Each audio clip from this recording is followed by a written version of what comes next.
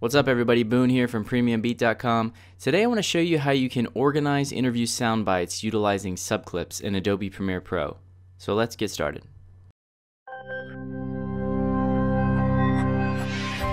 When I first started working professionally in Adobe Premiere Pro, I was editing a lot of interviews. And the way I would go about it is I would take the entire master clip of an interview, put it in a new sequence, and then slowly pull out the sound bites and chop them up into smaller clips.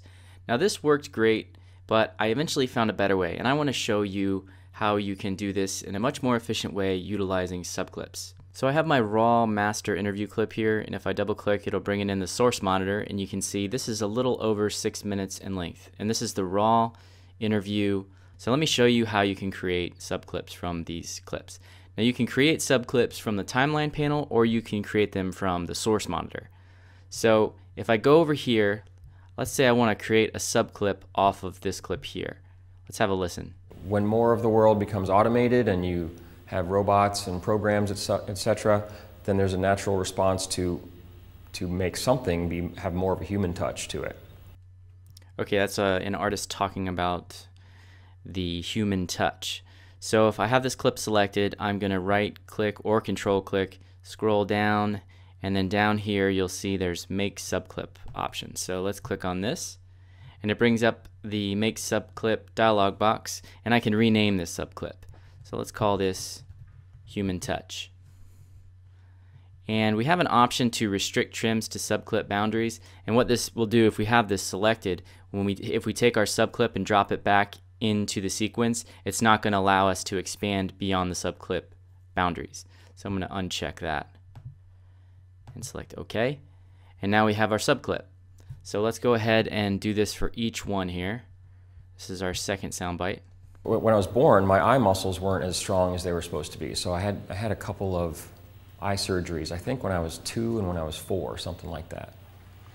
And so my stereo vision wasn't, or maybe it still isn't, as strong as other people.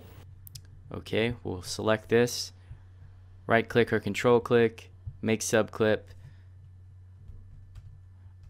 and we'll name this eye surgery. Select OK.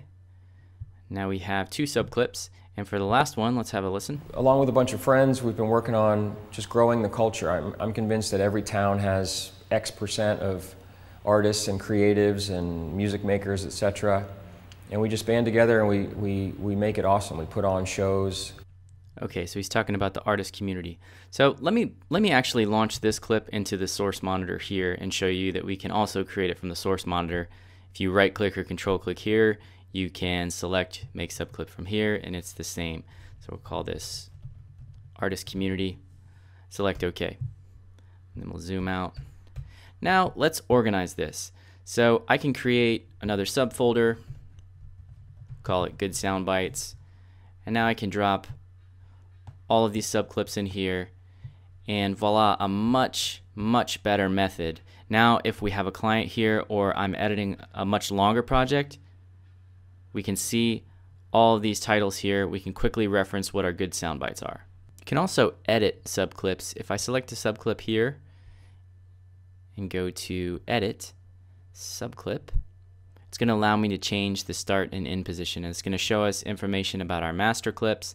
We can reselect if we want to restrict the trim boundaries, and we can also convert it back to a master clip. So there's a lot of options here. So now let's go through here and delete our original sound bites and drop these subclips in here. And there we go, we have our subclips. I hope you enjoyed the tutorial, and be sure to check out PremiumBeat for high quality, royalty-free music and sound effects for all of your media and video projects.